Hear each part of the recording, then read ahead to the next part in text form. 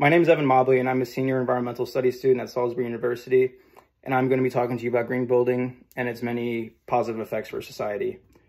Climate change is a serious problem that affects everyone on this planet, no matter who you are or where you're from, and it ultimately will get everyone. Many of the problems that occur from climate change are increased flood risk, worsening air and water quality, and increased temperatures.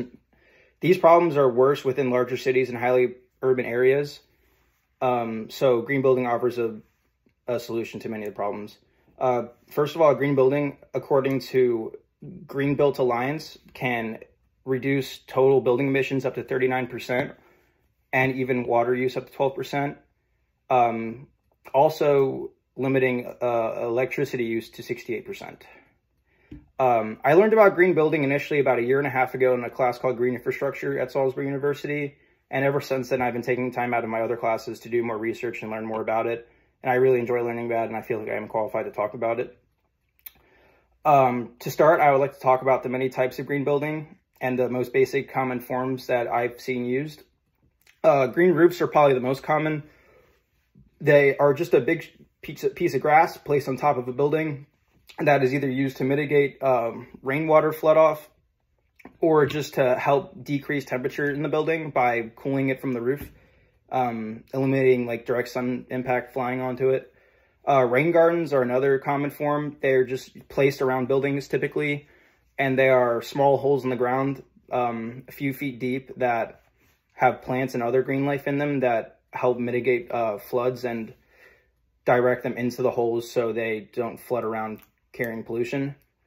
District heating is another form of green building that is starting to come up in European cities. It is the process of using excess power from coal power plants to heat a large amount of water. The water is then distributed throughout many large buildings throughout cities through tubing underground with new infrastructure.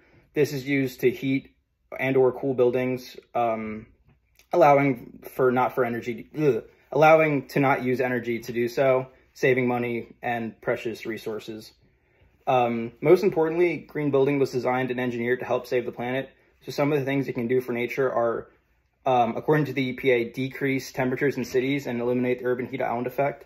The urban heat island effect is a phenomena that occurs within cities, predominantly very large ones with mostly gray infrastructure.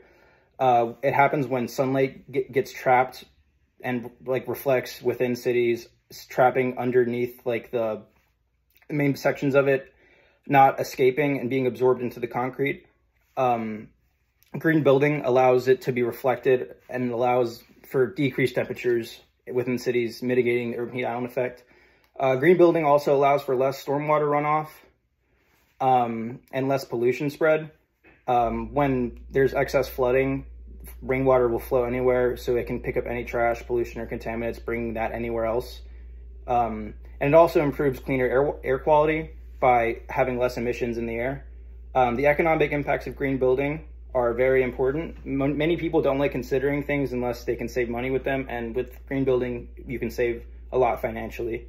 Overall, there is less energy use, which would save anyone money, any amount of money.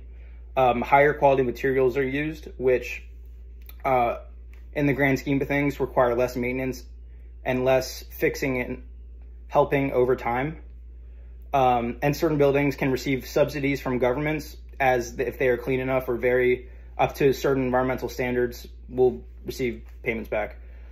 To wrap things up, I would like just to restate the importance of green building and how crucial it can be for us. According to the United States Green Building Council, buildings take up almost 40% of global CO2 emissions in the entire world. So with green building, we can mitigate that some way. Decreasing that even by half would exponentially help the planet with CO2 emissions and greenhouse gas emissions. Green building can also just directly battle climate change, decreasing waste, energy consumption, and lowering temperatures, which would help anyone in any parts of any city. Which is why I love green building. And thank you for listening, and I hope you learned something.